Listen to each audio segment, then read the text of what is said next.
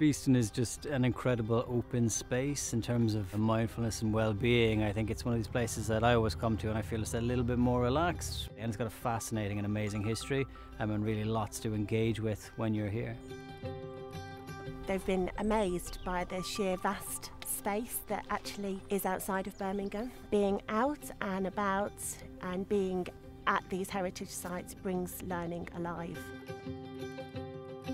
When we have the students here, we're able to really engage with them in lots of different hands-on activities, from grinding flour to doing a little bit of weaving on looms. If we're doing something maybe in the woodland, we get to do a little bit of foraging. So it's really about them sort of taking ownership of their own learning. There's no point me standing up at the front and telling them this is X, this is Y. And we're in a really fortunate position here that we can say, right, here's the materials, you figure it out and we'll learn this together, we'll experiment, we'll trial, and hopefully we'll get to where we need to go through that. When we get back to school, we're moving on to the Iron Age, so the fact that the children have been able to see some of the actual tools that they would have used and some of the technology and how life continued to develop, that would be fantastic for them to take in, but actually to see some of the shapes of those arrowheads and spears that they would have had, and that's our next chapter. I've learned that in the Stone Age and the Bronze Age they're all different, because the Bronze Age was metal but the Stone Age was with lots of stones.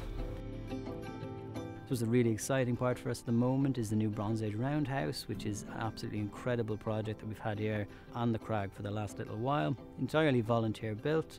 They've thrown themselves into it, and now we've got a fantastic prehistoric classroom for students to come along, and we're not just showing pictures, we're able to get in, able to touch the walls, able to see the wattle and daub, able to see the timber, see the thatch, and just kind of sit in it and really immerse themselves in prehistory.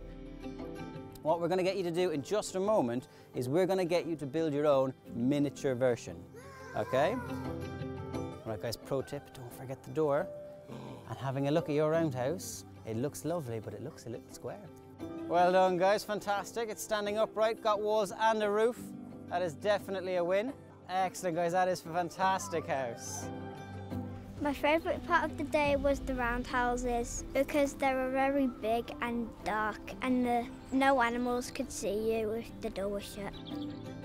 I think one of the fantastic things about coming here is seeing how you are inspiring young children and seeing them going away and really kind of fostering that interest in history so that they want to go away and learn more. So I think it's really kind of uplifting from myself to start that session, and even in the shorter period of time I've got with them, see their sort of learning journey move through. So really, really rewarding.